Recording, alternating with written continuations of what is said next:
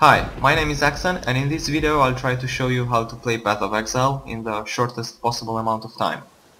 Many of my friends, whom I have been showing this action RPG game to, have asked me about exactly how this game is played. Well, while the user interface is quite similar to the Diablo series and, in all fairness, most action RPGs, the gameplay mechanics are quite different. So you start on this beach, lying in water, and you always have a weapon near you. In this case it's a bow. It's over here, and it doesn't show the bow. I have to press Alt to show the item, but this is because in the options I have disabled to I have enabled to filter white items. You'll find more about that as you play the game. Anyway, I'm getting my bow, and after that I proceed and I talk to this guy, and then you have to kill the zombie. Now that the zombie is dead, he drops a skill gem. It's a burning arrow skill gem. You pick it up by clicking on it, and then you go to your inventory by pressing I or whatever key you have assigned to it. And in Path of Exile's active skills are given as gems. Gems earn experience. As you can see here, my gem has an experience of 1 from a total of 70 to the next level. So gems earn experience as you do, and they become stronger with each level they gain. How do you use these gems? You pick them up and you insert them into your weapon. In this case I have a weapon with 3 sockets, a green, a red and a blue one. I add the green gem into the green socket. Green gems are dexterity based gems, red gems are strength based gems, and blue gems are intelligence based. So this is pretty much about the active skills. Now let's talk a bit about the passive skills. This is the passive skill tree.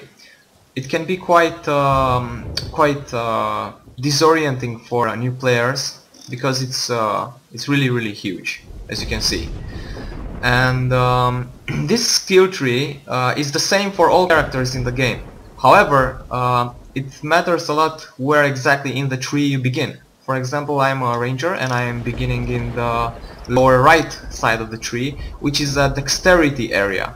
However, if you would be a Templar, for example, you would begin in the left top of the tree, which is mostly an intelligence area. And as a Marauder, you begin in the in the lower left part of the tree, which is a strength area. The place where you begin in the tree is obviously determining a lot about who you want to be in the game. However, Path of Exile does not impose any kind of restrictions. So, for example, I can be a ranger which is very skilled at spellcasting if I invest my skill points, for example, in a path which will take me to the intelligence tree. For example, I could invest a bit in intelligence here, then dexterity, strength, dexterity, intelligence, and then I can go up here on the path to the intelligence area. However, of course, there is a cost of doing this, which is spending a lot of skill points into these small nodes in order to get to the intelligence area. It would be wiser for me to invest my skill points into these other nodes, which would lead me to keystones. Keystones are these larger icons in the tree, which give you really cool stuff. You get the 1 passive skill point for this tree every level. Obviously, since this tree contains about 700 of nodes, you'll never get to cover even 10% of them, because you usually end up level 65 or 70, and in that case you have about 79 skill points, because you get 3 skill points for every difficulty you complete. Okay, so let's start playing a bit. Learn a few more things about the game. I'm gonna go and kill these guys and take some damage as well, so I can show you how the potions work. It's quite different from other games, from other action RPGs. Potions in this game are are filling up as you kill monsters. So as you can see, I picked up another small life flask, and right now it's empty. But as you can see, it says charges 2 of 21. That means that it's about to fill up. Each drink uses 7 charges. I'm gonna drink from my number 1 potion right now to heal myself up. And you'll see that as I am traveling and killing monsters, the potions will fill up. So I picked up the green skill gem a few minutes ago, and I put it in my bow, and it's automatically assigned to right click. So let's go and use the skill on some guys.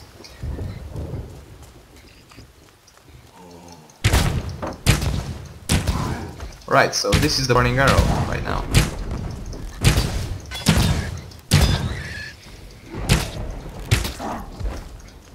And this is a level progress bar over here. You can see how much experience you have to gain in order to reach the next level.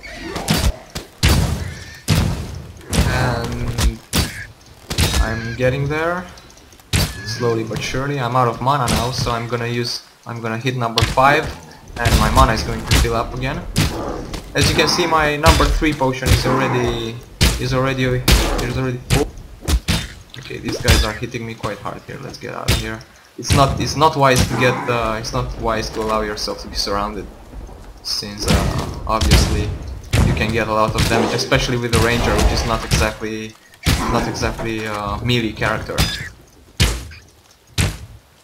Although I have seen a lot of ranger builds which are based on melee weapons, because really in Path of Exile you can really be inventive when you are building your character. Okay, a shield. I can't wear a shield since my bow takes both of my hands.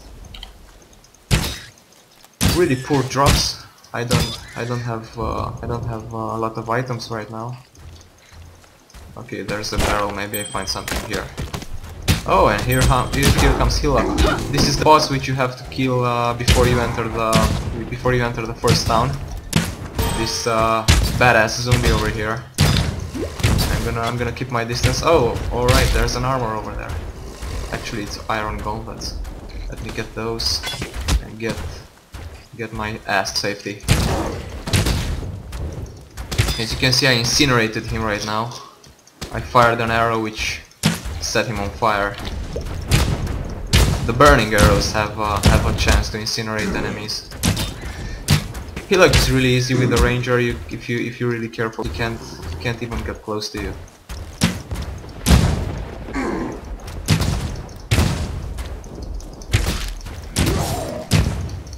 Oh, he pulled up his sword.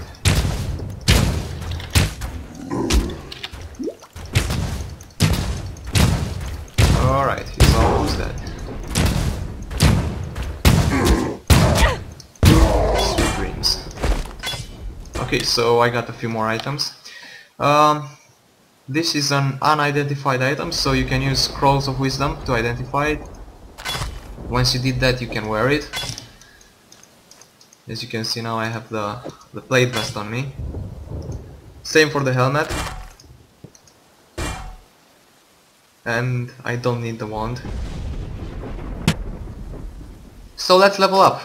We have one passive skill point available over here, and it's time to invest that skill point in something.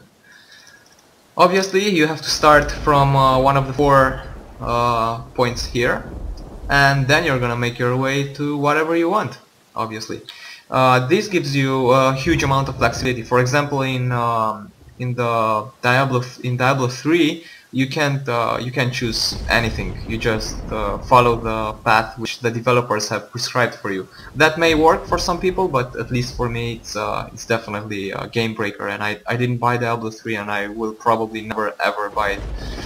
But definitely in Path of Exile, you have a huge amount of customization available. For example, I'll invest for now in attack speed over here, because it's really important.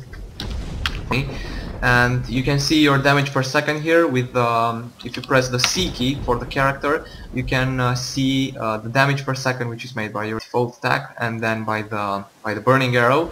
And once I invested in attack speed for a 6% increase, you will see that my damage per second has increased marginally, but in later stages it gets quite important.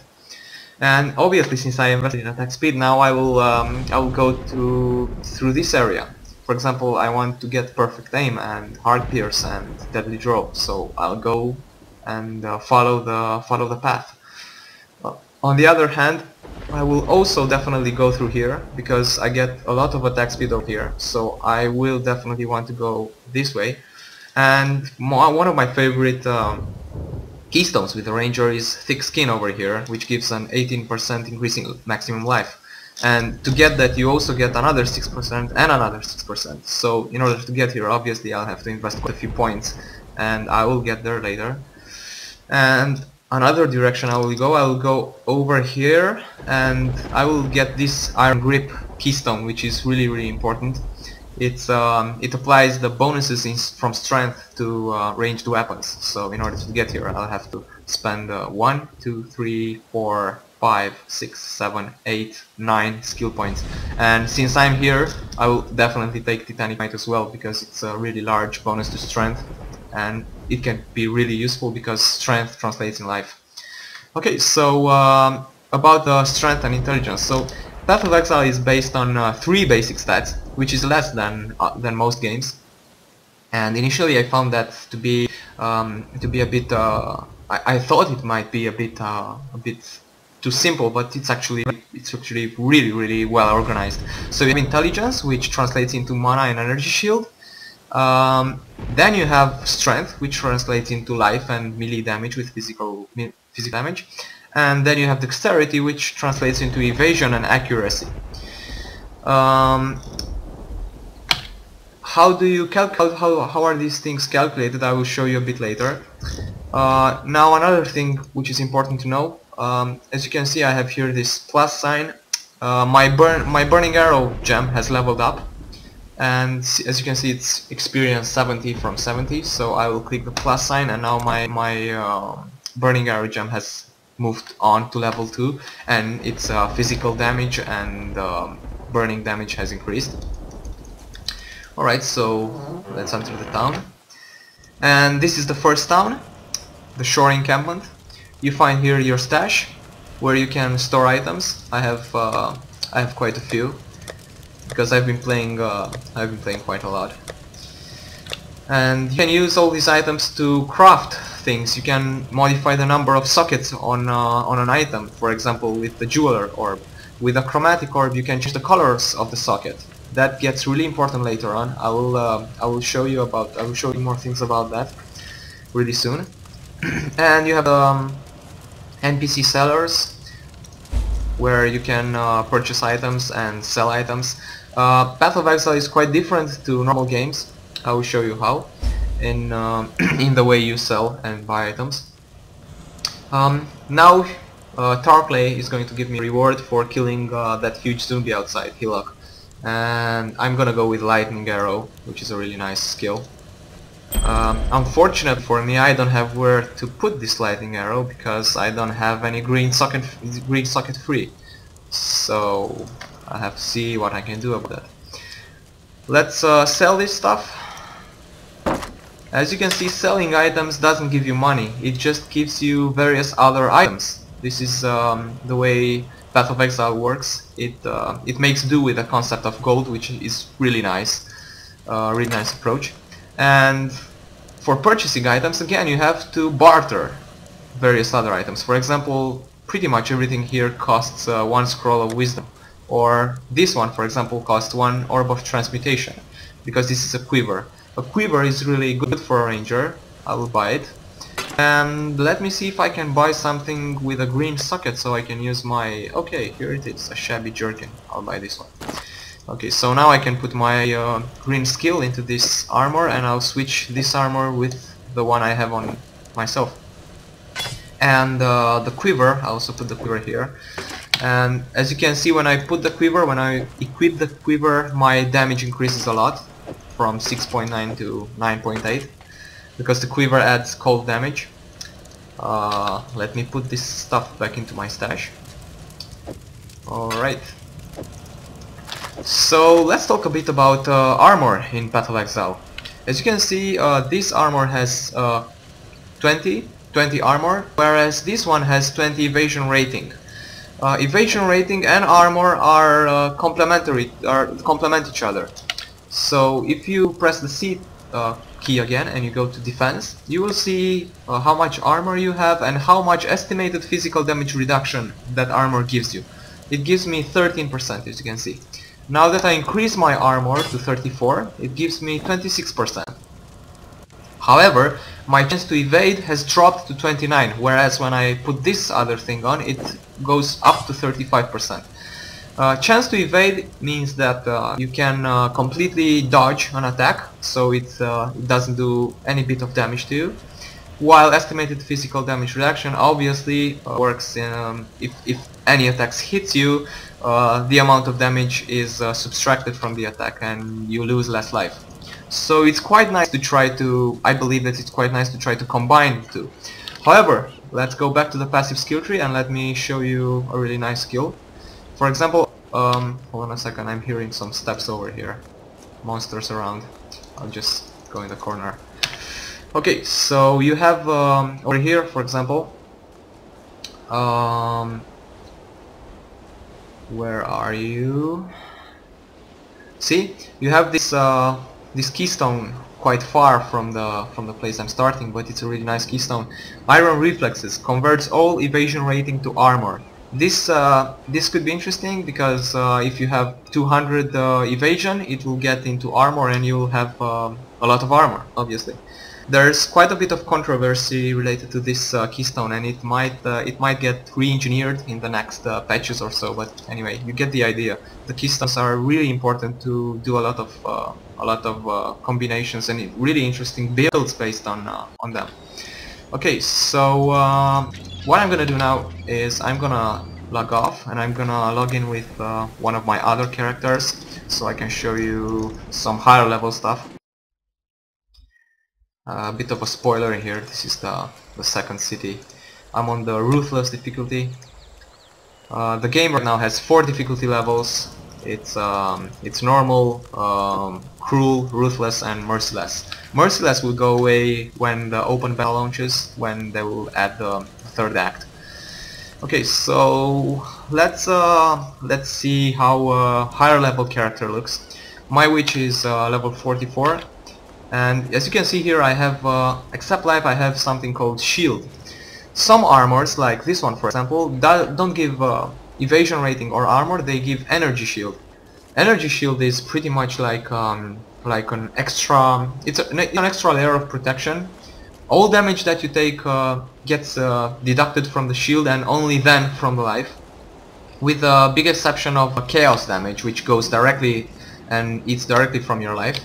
But there is again in the skill tree there is this really interesting keystone, Chaos Inoculation, which as you can see, it will reduce your life to 1 but make you immune to chaos damage. So you will not be killed by chaos damage, but it really boosts your energy shield. I'm quite interested in doing this with one of my builds soon. But this build is quite different, as you can see. I'm nowhere near that, and this is because this build is a support character. I'm playing this with in combination with a duelist character, which is a melee, and I went with minion instability, which makes my zombies explode when on low life.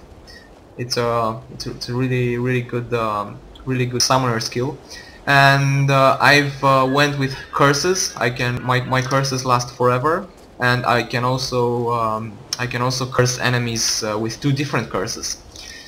And yeah, this is pretty much how my passive skill tree looks at level 44.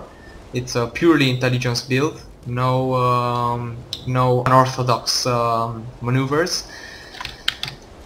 I do have a shadow which is blood magic, or I have a Templar which uses a lot of melee instead of magic, but this is quite an old school character. Alright, so let's start doing some damage over here.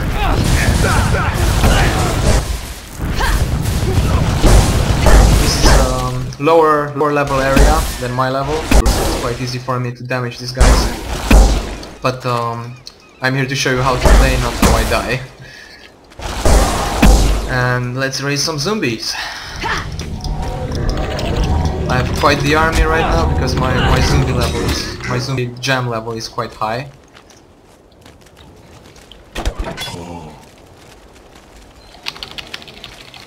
I'm using the fast storm.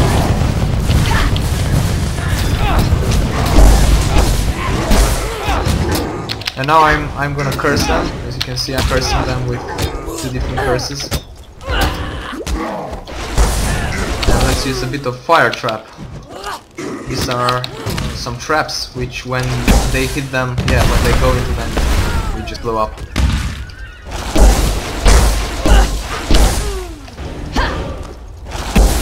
You also obviously have a teleport skill with the witch, the lightning teleport. It has it's the longer you travel, the more you have to wait, but you can move while you wait for the teleport to occur. And let me show you a few other things about the inventory. So as I told you before, hold on a second. Let me spawn myself some bodyguards. Okay, I should be fine now. Okay, so as I told you, gems are inserted into sockets on items, and what's really interesting about this this mechanism is that you have you have these connections which you can see between the sockets. All my sockets are connected between themselves by okay, these zombies are getting annoying. I'm gonna jump back to town.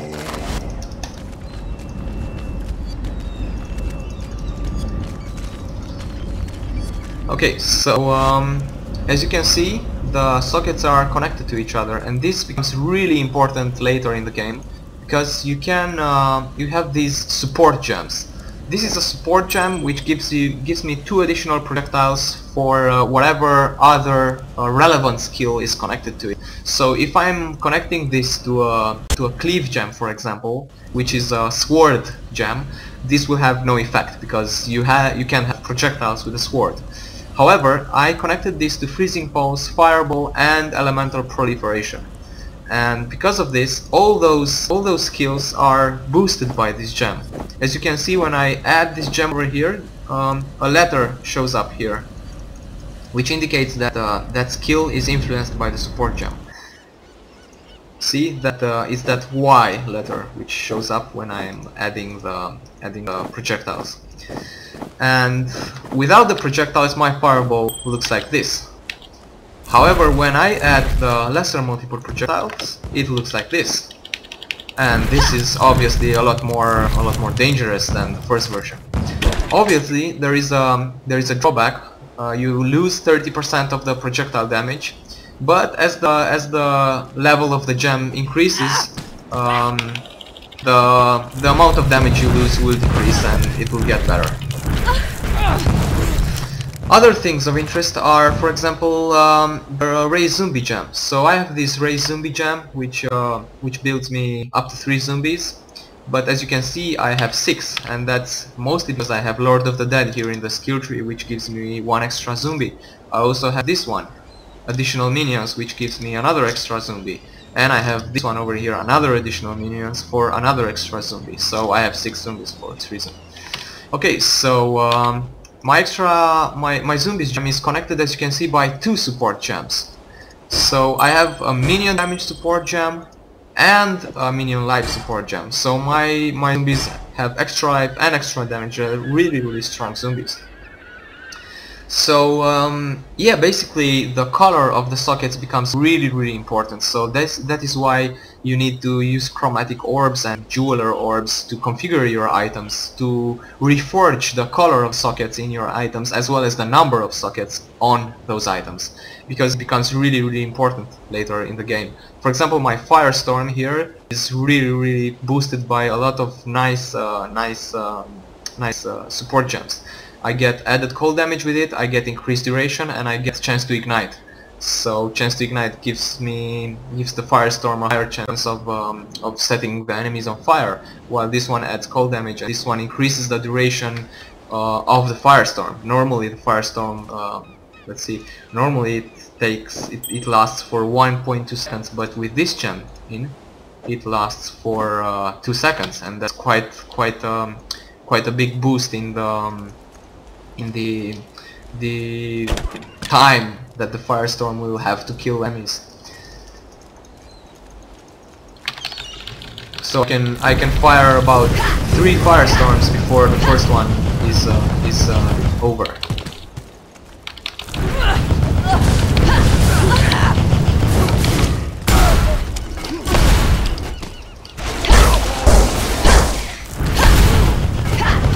It's also really nice how you can direct your fire. For example, if you want to fire your projectiles in a concentrated pattern, you should keep your mouse cursor away from you as possible.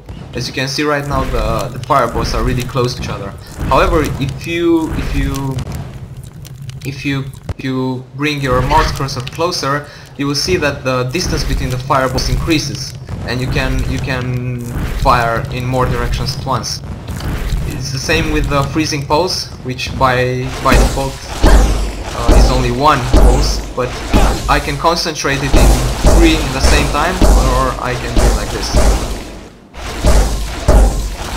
Alright, so I guess this pretty much covers the basics about the game. Just get into it and learn more.